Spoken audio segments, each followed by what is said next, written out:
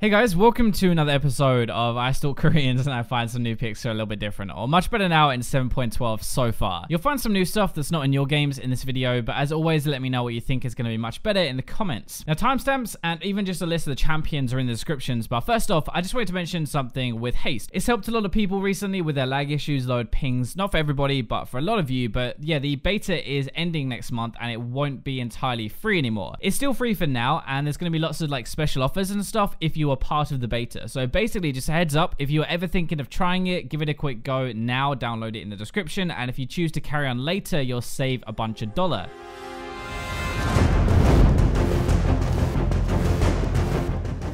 Anyway, starting off this video with something a bit different, a weird one. Zac jungle is not as overpowered anymore over there, but Zac support actually is. Lockett is so strong on tanks now, so they're definitely going to be helping, but he's basically a good counter to mage supports. With Shaco and Karma and Lulu and stuff like that, they sit right at the back, away from danger, but they can't really do that versus a slingshot from Zac. This is basically the whole reason it works. Like, against other aggressive supports, Thresh, Blitzcrank and stuff is not that great, but against squishy ones, he's really good. Build is just like Face of the Mountain with Lockett, Knight's Vow, even just random tank items afterwards, or a redemption maybe. We're definitely abusing how strong he actually is as a champion, but thinking about it, really good CC, okay damage, paired amazingly well with like any sort of semi-aggressive AD carry, so you have this good snowball and a carry support to mess around with. He does have a really good early game and a decent mid game. Early you've got the 2v2 fighting, right, and mid game you can engage for your team. He's not like amazingly defensively though, he doesn't really offer very much. Overall, maybe it's not the most legit pick ever, but it's super good at countering the meta for now. Like, he's so good at engaging and getting ahead, so it kind of makes sense. A pick that's come back massively this patch is Shaco. So this isn't even just high reload over there anymore, which is strange, but it's crit burst Shaco. Crit items are cheaper now, right? The meta is full of lower health stuff and other carry junglers got nerfed, so he kind of comes back because of all of that. Weirdly enough, he seems to be the Gragas counter more than anything in Korea, but he also nails Lee Sin, Zac, Warwick, Kha'Zix, all these top tier things we see a lot. Build stuff though, Shiv second, that buff must have helped. Into Affinity Edge most of the time, Hydra, Guardian Angel as well. It's just full damage and full assassin burst now. I think the AD carry meta is going to help a bit as well, right? Like, that's the person you're going to be targeting more than anybody else. Twitch, Jinx, even a Caitlyn a little bit, like you can stealth in and one-shot them pretty easy. Shaco has a really good win rate, like early to mid-game, as pretty much we always expect. Then he dips a little bit while you can't one-shot someone mid-game, and it's back to like OP late-game though. If a game goes past 40 minutes in Korea with Shaco in it, his team actually wins 64% of the time, and that is crazy high. Overall, we haven't really seen him for a while, but he's definitely back taking a dump on people. He punishes like weaker junglers big time, and the whole meta is really low health, I guess, which helps. So we have two AD carries here that are better after the patch, but the first one is the best AD in bronze and silver by a mile. Like, one of the only that wins more games than they lose, actually. Miss Fortune is basically one of the easiest to play. Like, she's not even really an AD carry and a beast early game, so you can actually fight in this Fiesta that is lower ranks. She actually even beats